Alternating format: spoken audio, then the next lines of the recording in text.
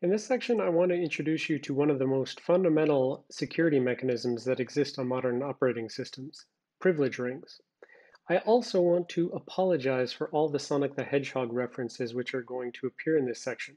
When I was redoing the slides, there was this single slide of Sonic the Hedgehog, and everything after this was inspired by this one little picture here, trying to use Sonic as a reference for how you can get those privilege rings. So, first of all, privilege rings were introduced by Multics in 1960s, which was the first operating system that supported hardware-enforced privilege rings. And Intel eventually added rings as well, and they are also enforced by the hardware. And so what you'll often hear is someone reference that, user space code or user mode code runs in quote unquote ring 3. And so that's a reference to the privilege with which it runs. Also, you'll hear that kernel ring runs in ring 0. And so we're going to understand and explore what these rings are and how they're enforced. So specifically on Intel systems, the lower the ring number, the more privileged the code is intended to be. So ring 0 is the most privileged code, and then ring 1, ring 2, ring 3 are subsequently less privileged.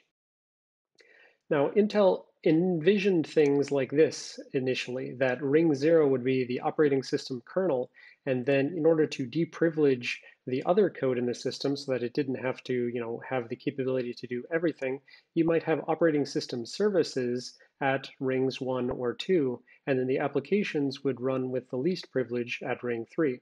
So you could imagine some basic, operating system service like memory copy between processes or something like that. And that might be code that the operating system would have run at ring level 3 so that if that code was compromised, it couldn't do everything everywhere the way that it could if it was at level 0.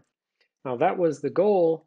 In practical terms, everyone pretty much all runs all of their kernel information, all of the operating system services, as it were, at ring level 0.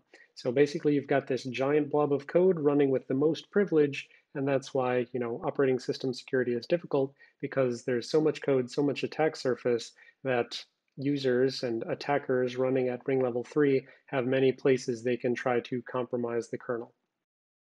So you will occasionally see systems try to make use of these different privilege levels to try to deprivilege code. And so paravirtualized Zen tries to do this. Paravirtualized refers to the idea of modifying an operating system to make it easier to virtualize, to make it work in concert with the virtualization system instead of normal virtualization where you just try to completely, take an existing thing as is and, put it in a virtual environment. So paravirtualized Zen has a modified guest operating system. And in that sort of environment, you might have your ring 0 being the true hypervisor, the virtual machine manager.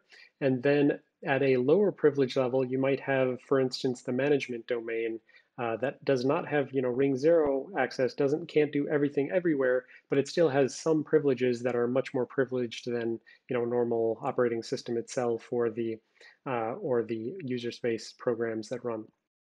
So that's an example of how you could try to push some privileged code into ring 1 or ring 2, but practically speaking, most systems don't actually utilize this. So in order to fully understand privilege rings, we're going to have to take a large and lengthy detour through a technology called segmentation. And in doing so, we will find the, presumably 2 bits which encode the 4 ring levels, 0, 1, 2, 3. So let's go ahead and dig into that now.